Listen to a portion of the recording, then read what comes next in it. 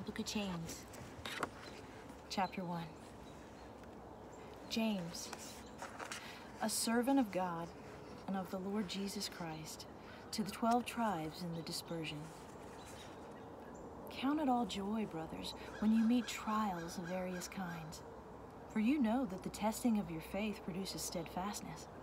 And let steadfastness have its full effect, that you may be perfect and complete, lacking in nothing. If any of you lacks wisdom, let him ask God, who gives generously to all without reproach, and it will be given him. But let him ask in faith with no doubting, for the one who doubts is like a wave of the sea that is driven and tossed by the wind. For that person must not suppose that he will receive anything from the Lord. He's a double-minded man, unstable in all his ways.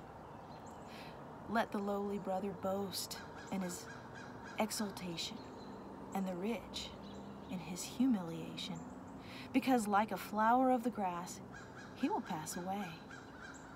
For the sun rises in its scorching heat and withers the grass. Its flower falls, and its beauty perishes. So also will the rich man fade away in the midst of his pursuits. Blessed is the man who remains steadfast under trial, for when he stood the test, he will receive the crown of life, which God has promised to those who love him. Let no one say when he's tempted, I'm being tempted by God. For God cannot be tempted with evil, and he himself tempts no one. But each person is tempted when he is lured and enticed by his own desire. Then desire, when it's conceived, gives birth to sin, and sin, when it's fully grown, brings forth death. Do not be deceived, my beloved brothers. Every good gift and every perfect gift is from above, coming down from the Father of lights, with whom there is no variation or shadow due to change. Of his own will, he brought us forth by the word of truth, that we should be a kind of first fruits of his creatures.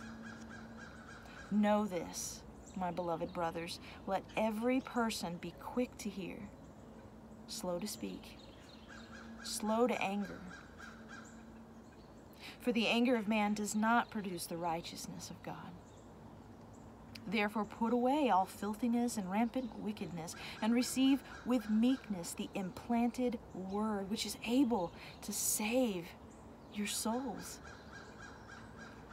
Be doers of the word, and not hearers only, deceiving yourselves. For if anyone is a hearer of the word and not a doer, he is like a man who looks intently at his natural face in a mirror. For he looks at himself and goes away at once and forgets what he was like. But the one who looks into the perfect law, the law of liberty, and perseveres, being no hearer who forgets, but a doer who acts, he will be blessed in his doing. If anyone thinks he's religious and does not bridle his tongue, but deceives his heart, this person's religion is worthless. Religion that is pure and undefiled before God, the Father, is this: to visit orphans and widows in their affliction, and to keep oneself unstained from the world.